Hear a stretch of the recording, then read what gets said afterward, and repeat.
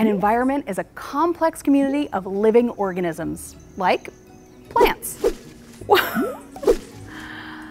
and animals,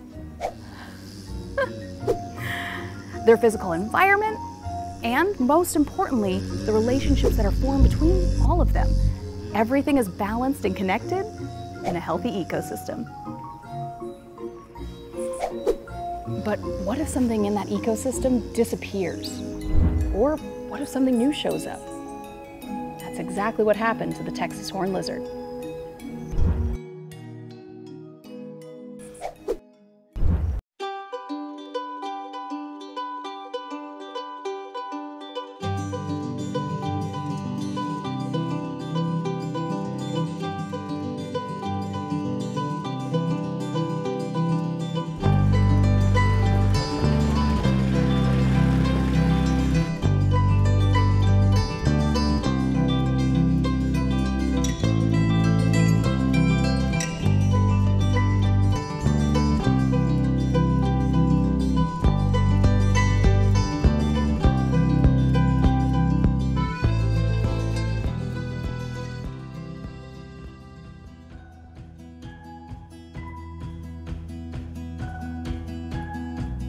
The San Antonio Zoo Center for Conservation Research has begun a project to reintroduce the Texas horned lizard into areas where it's disappeared.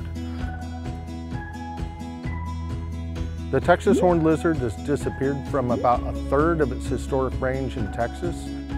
It's a very distinctive species. They've got a row of 5 elongate horns on the back of their head, hence the name horned lizard.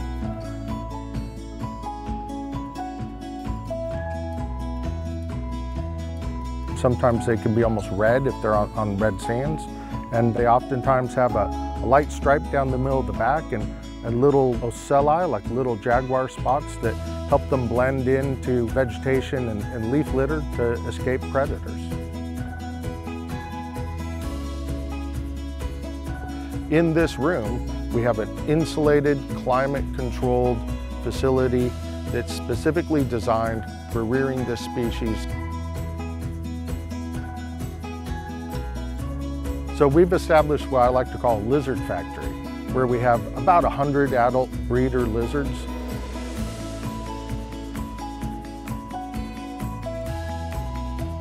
All of our breeder lizards are actually wild-caught animals from throughout South Texas. We want to maximize the genetic diversity of our captive population, but we also want to make sure that those lizards aren't going to carry some sort of pathogen or disease that could impact the other lizards there. So we typically quarantine them for a week or more, depending on how long it takes to finish all the tests.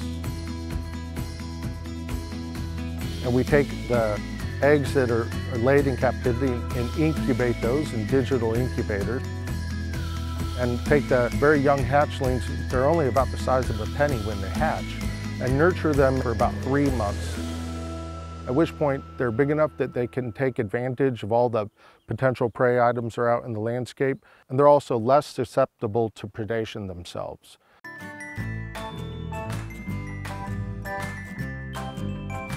We're fortunate to have a dedicated team of conservation technicians who care for these animals 7 days a week. So typically in the morning, each animal receives a misting of fresh water in the corner of the tank, and that simulates the dew that they would normally drink in the wild.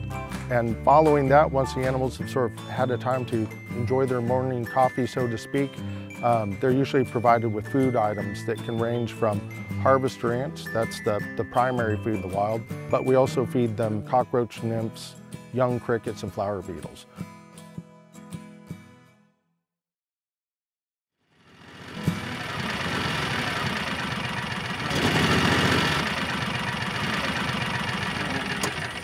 We've got a harvester ant mound over here I'd like to show you.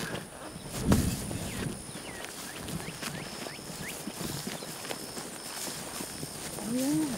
So you can see it, they like to have a pretty large clear area around the main opening of the nest. In fact, there are a bunch of workers coming out right now. And they maintain this open apron around the nest by clipping the roots of grasses and plants that grow in there. So this would have actually been all over here. Yeah, and they've actually done they that. have to constantly maintain that. Otherwise, the roots of these plants are going to grow into the tunnels in their colony and cause all sorts of problems. In addition to keeping the tunnels clear, by killing all the grass around here, they have good sun exposure. So they can help keep the nest and the queen and the eggs and the rest of the colony warm. Huh.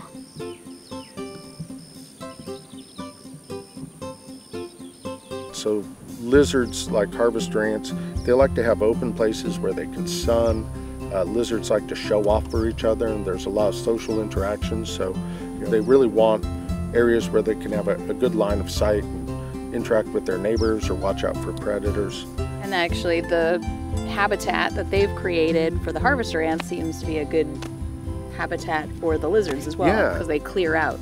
Yeah, and if there are enough harvester ants, then it's sort of a twofer. Yeah. You know, you have a lunch and a spa. Interesting. So they're actually living off of, what do they eat in Well, this area? harvester ants harvest, so they eat seeds. They eat the seeds of grasses and forbs. Workers foraging along foraging trails pretty far out from this mound, and they're just going out all day long, picking up seeds, bringing them back to the colony.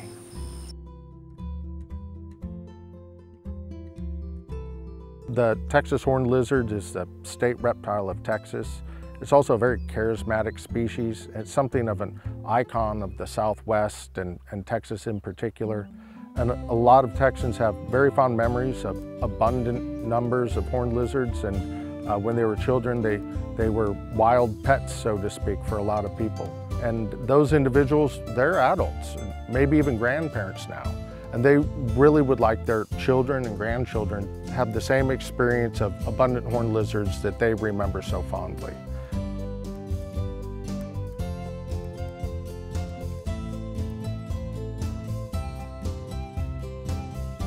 We really want to establish populations where they have a good chance of lasting, not just a few years, but forever.